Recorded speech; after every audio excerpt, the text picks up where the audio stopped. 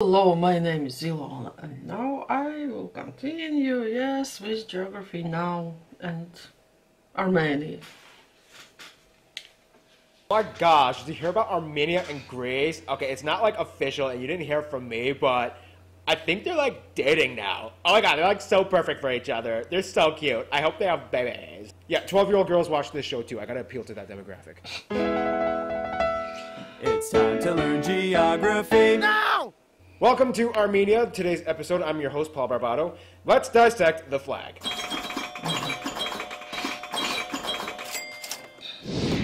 The Armenian flag has three equally long wide bands of red, blue, and orange. The official definition of these colors, according to the Constitution of Armenia, are that the red signifies the Armenian highland, the continued struggle for survival, and the maintenance of the Christian faith, independence, and freedom. The blue means the will of the people of the Armenians to live beneath peaceful skies, and the orange means the creative talent and hardworking nature of the people of Armenia. Some people will tell you that the red also represents the blood of the 1.5 million Armenians that were killed during the Armenian genocide in the early 20th century, and the orange is also the color of apricots, the national fruit. Alright, now let's talk about the borders. Armenia is a landlocked nation located in the Caucasus region of Eurasia. By the way, it's pronounced Caucasus, not caucus. A caucus is when a ton of politicians make an excuse to get drunk. Bordered by 4 other countries, only 2 of which have open borders. We'll explain more about that in a bit. With the capital of Yerevan in the south-central region close to Mount Ararat in Turkey, which is the area that is disputably claimed to be the historical site that Noah's Ark landed on. The interesting thing is that Armenia actually has one enclave and one disputed nation locked within Azerbaijan. Artsakhan, although considered an Armenian enclave, was actually taken over and controlled by Azerbaijan since 1992, as they expelled the Armenians living there. And on that note, Azerbaijan actually has 4 enclaves inside of Armenia. Okari, Espikara, Yaradulu, Well, it's sad when neighbors now let's get can't back to the live in Nagorno-Karabakh peace. Republic. Really... This entire region is the center of so much controversy between Armenia and Azerbaijan. The population of this area is almost completely Armenian, and they have expressed their desire to either secede and become a part of Armenia or gain complete recognized statehood, even though Azerbaijan claims that they are still in their land. In the early 90s, Azerbaijan relinquished official governmental control over this region. However, it is still a huge breeding ground for fighting and conflict. To this day, Nagorno-Karabakh is kind of an independent nation that runs without Azeri legislation. However, the situation gets very complicated. As you'll soon find out, Armenia actually has a very unique and strategic location in a very dark and complex territory. But first, let's explain the terrain. Armenia's landscapes are actually pretty distinct and quite lovely. The land is almost completely mountainous with fast-flowing rivers and green forests, a lot of the farms being mountain terrace farms on the hillsides. Armenia enjoys nice warm summers and long autumns and cold snowy winters. Environmentally and agriculture-wise, Armenia has been taking their land very seriously. Laws have just been passed that heavily tax people and companies for any kind of air, land, or water pollution. All tax revenue goes towards reinvesting in environmental protection activities. With fertile volcanic soil, the land allows them to grow all sorts of fruits, vegetables, and grains, and a huge percentage, about 72% of the land, is used for agriculture, which employs about 46% of the workforce. Armenia went through a huge shift in their agriculture after disbanding from the former Soviet Union and becoming independent in 1991. Long story short, land privatization was established and people could freely grow and administer their own crops without fear of the state control and demand. There's actually a little bit of controversy though, because although Armenia has a huge potential for renewable energy sources like hydroelectric power and water power, they actually are more dependent on nuclear power with plants that were built during the Soviet rule. Problem is that these plants are built in earthquake-prone zones, which put them in a precarious position. But even with all this acknowledged, the government seems to favor investing in these sources of power more than alternative brands. Finally, if you ask any Armenian, they'll tell you that Mount Ararat, although kind of technically in Turkey right now, totally belongs to Armenia, and historically it kind of did belong to the Armenians at one point. Mount Ararat actually plays a huge role in Armenian symbolism and nationalistic pride. To this day, Armenians can see the majestic mountains off in the distance. So sad. Speaking of nationalism, let's talk about the demographics. Armenia has about 3.3 million people and is very racially homogenous. About 97% of the population is Armenian, with very few minorities like Greeks, Russians, Georgians, and the intriguingly enigmatic Yazidi. The interesting thing, though, is that more Armenian people, over twice as much as the entire population of Armenia, lives outside of Armenia. It's estimated about 8 million Armenians live in diaspora around the world, and the reason for this was primarily because of the Armenian genocide. Long story short, during the time of World War I, the Ottomans tried to ethnically cleanse the region during their last stretches of their falling empire and ended up killing over 1.5 million Armenians. This caused an influx of Armenians to leave Armenia out of fear, and to this day there are numerous Armenian communities spread throughout the world, most heavily in places like Russia, Iran, France, and the US, with the largest Armenian community in the US being right here in my hometown, Los Angeles. One of the most distinguishable aspects about Armenia, though, would have to be the language and the alphabet. Along with Georgia and Greece, Armenia is one of the only 3 European languages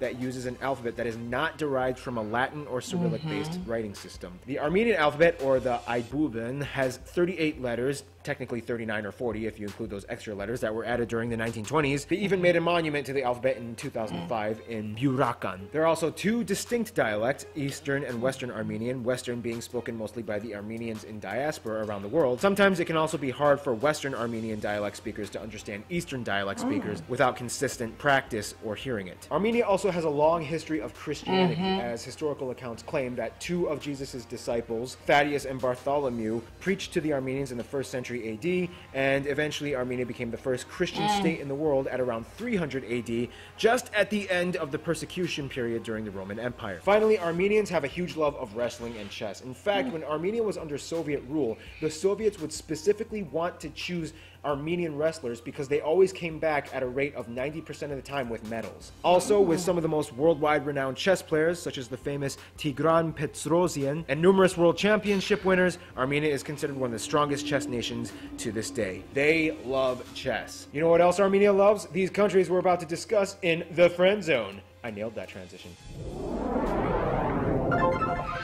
Here's a little story. When I was in 6th grade, I was assigned a seat where I literally had to share a desk table facing and staring my worst enemies 2 feet away from me for the entire school year. And there was nothing I could do. It was torture.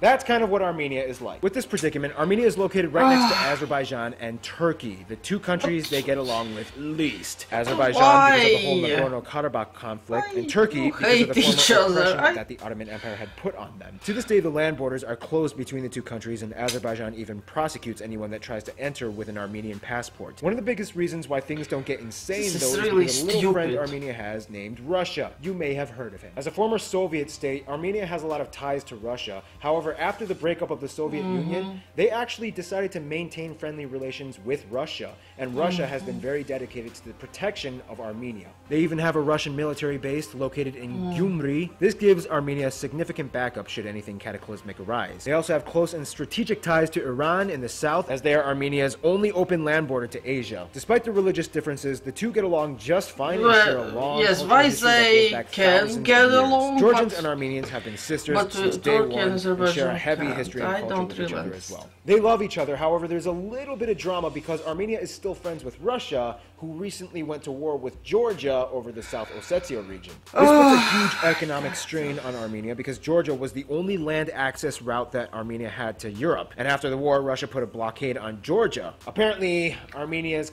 2 good friends don't get along. However, on a side note, when it comes to Greece, Armenia and Greece, they kind of really like each other. Sometimes it feels like some people still live Greece in and Armenia Middle just get along really well. Armenians are welcoming Greece with open arms, and likewise Greeks in Armenia. It's like, hey, you have an Orthodox Christian upbringing? So do I!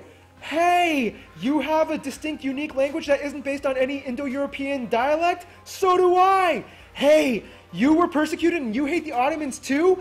So do I! Hey, would you, I don't know, just like to maybe get some coffee sometime? To this day, it's not very uncommon to find lots of couples and families that have 1 Armenian parent and 1 Greek parent. It's like a match made in southeastern European heaven.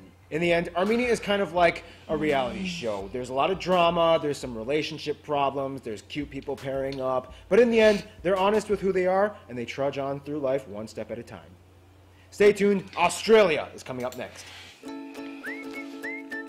Yes. All these fights, usually, well, maybe not usually, always, all these problems between countries is a few people's fault.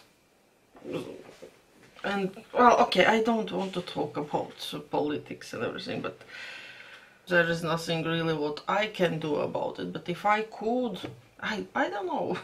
And I kind of understand that there can be different opinions about it. For example, for people in Azerbaijan probably see it also from their point of view, same with Turkey, but still you are neighbors, and somehow instead of helping each other you are just trying, what, I don't know, ruin each other. It's really stupid.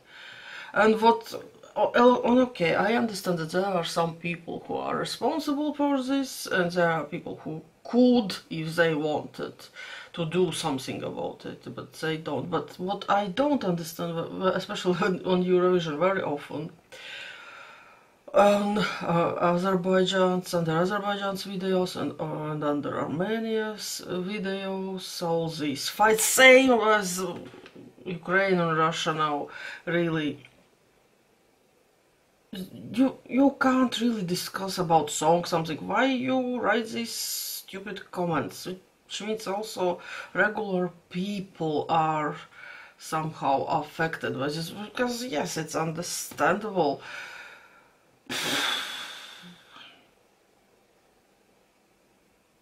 Armenia is one of the countries which actually I would love to visit.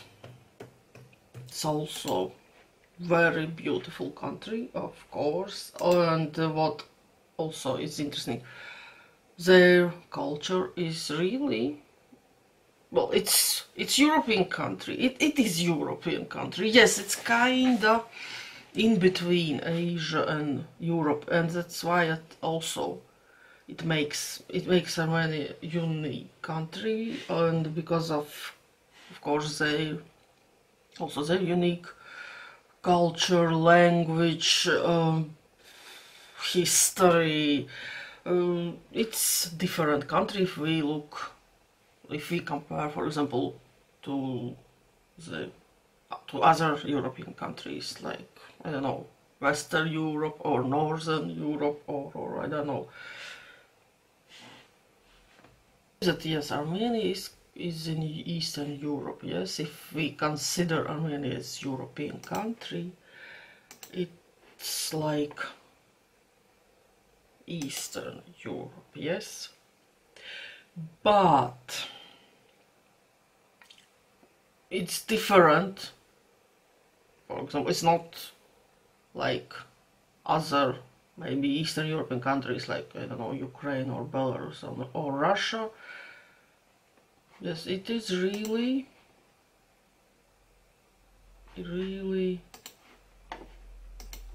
interesting country. And very sad history, really.